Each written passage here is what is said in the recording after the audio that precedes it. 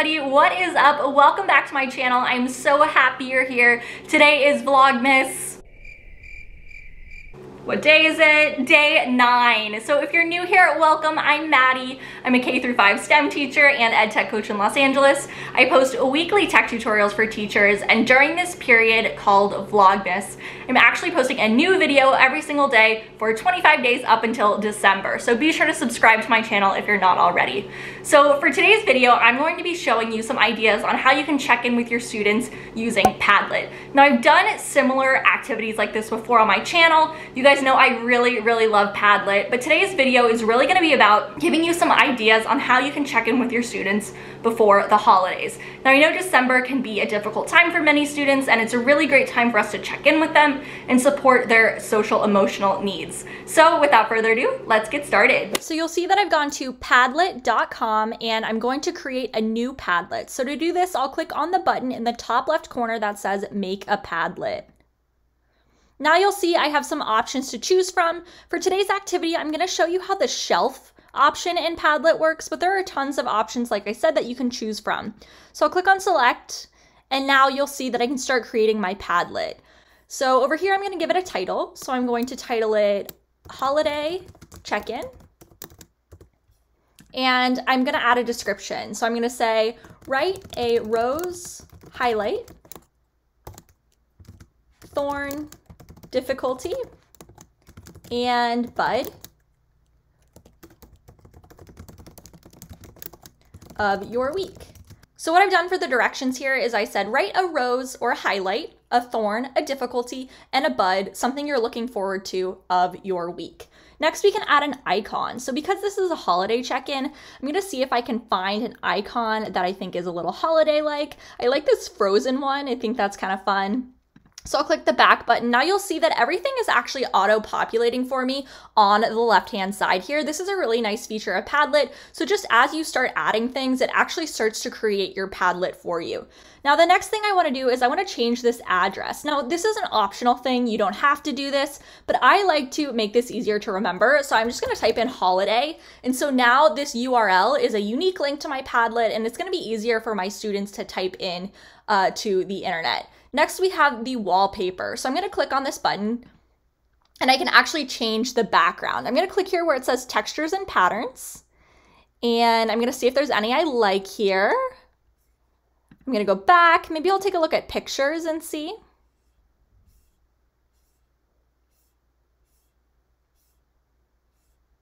All right, I think I like this snow background here, so I'm just gonna click on it, and now you'll see it's actually changed the background of my Padlet to be this white snowy color. Then I'll click back, and now I can keep adding things. So I can change the color scheme if I'd like. I can change the font. There's only 4 font options, but I'm just gonna click on this one here to change my font. Then next we have some things about posting. So a lot of this I'm going to leave up to you because you understand and know the needs of your classroom better than I do, but I do want to walk you through what each of these things mean so that you have a better understanding of these features in Padlet. So first we have attribution. If I turn this on, it means it will display the author name above each post, meaning that when a student actually creates a sticky note in Padlet, everyone in the class will be able to see who that sticky note belongs to.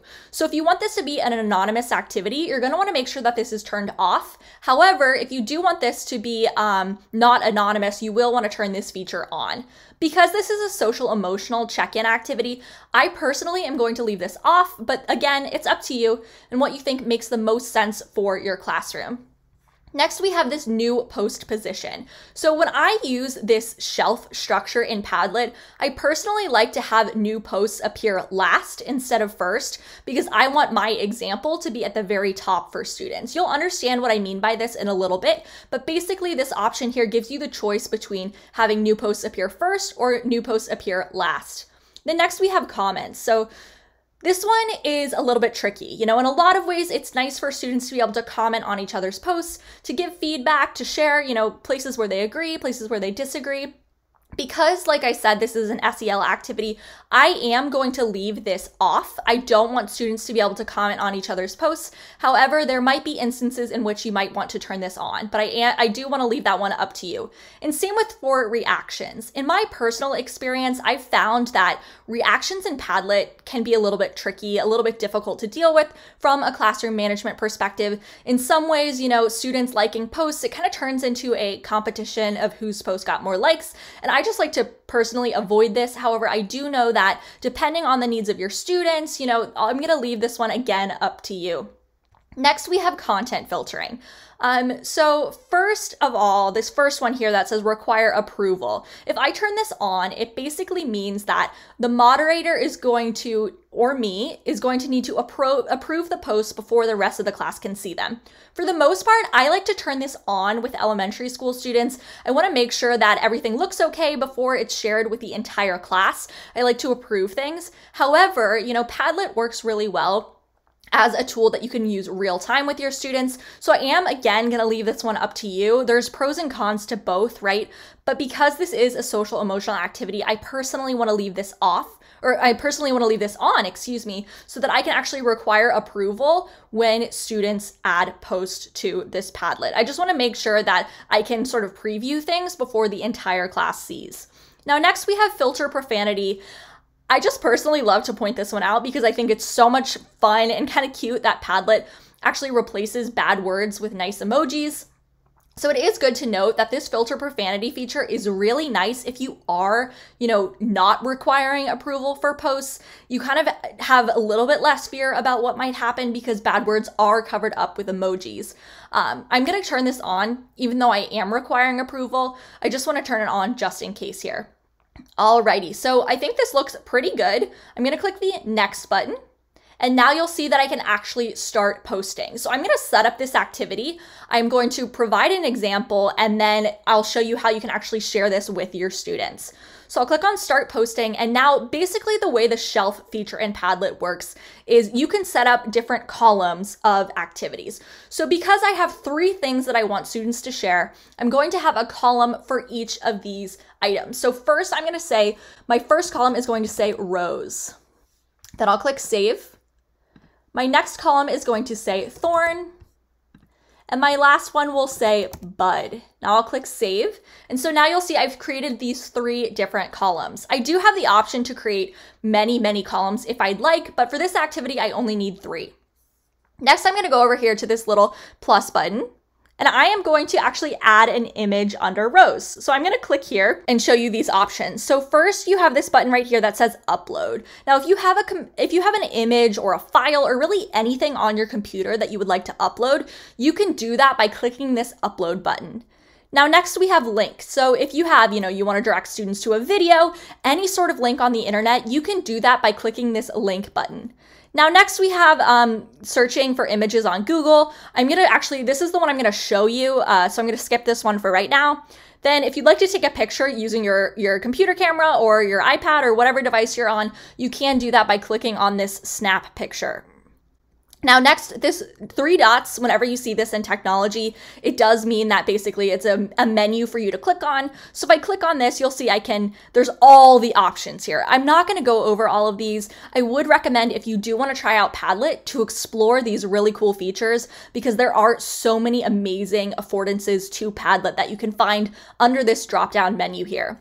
But like I said, I'm going to show you how to add a picture through Google. So I'm going to click on this image button, and now I can actually search the web. So I am going to type in rose, and you'll see I can, look for an image. I can look for a video, a GIF, audio, something on the web. I'm going to look for a GIF. So I'm going to click on this. Oops, I have to type it in again. And I'll click search, and you'll see that now there are some GIFs of different roses. I kind of like this one, so I think I'm going to click on it. And now you'll see that it's actually been added to this shelf here. All right, next we'll go on to thorn. So I'm going to do the same thing for thorn. I'm going to click on the Google image search. I'm going to search for thorn. Oh, that's funny. It pulls up pictures of Thor. All right, let's see if I can find an image instead. Perfect. All right, I like this one. And then next I will add bud.